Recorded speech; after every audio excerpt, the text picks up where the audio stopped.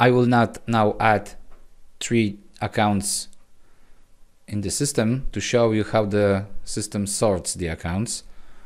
We will add 3 additional accounts, so it will be 2110-10,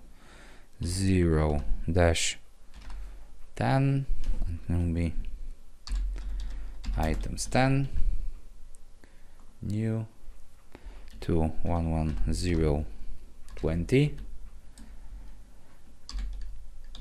items 20, and the last one 2110-100,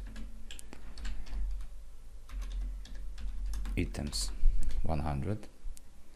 Now let's see how the system sorts them on the list. As you can see, the sorting does not work as we wish. In this case, to correct it, add 0 to accounts 10 and 20.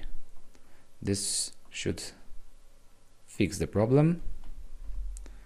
Let's modify this one.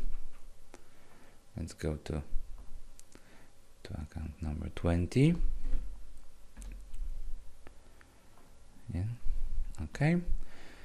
As you can see, for the accounts to appear correctly with the right indentation, you need to use the indent feature in the chart of accounts.